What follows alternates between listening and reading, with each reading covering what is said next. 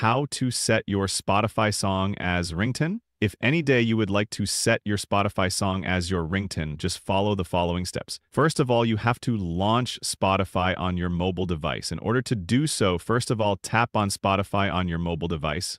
After that, you have to scroll down and you have to select your favorite song, which you would like to select as your very ringtone. And you have to go to the very playlist and then to the song which you would like to select as your very ringing. I select the song that I would like to do as my ringing after that. You have to tap on the song, and then you will see the three dots out on the top. Now, you have to check whether all of these options are available or not, and you have to make the very song to your like song to do that. You have to tap on Add to Like Song after that.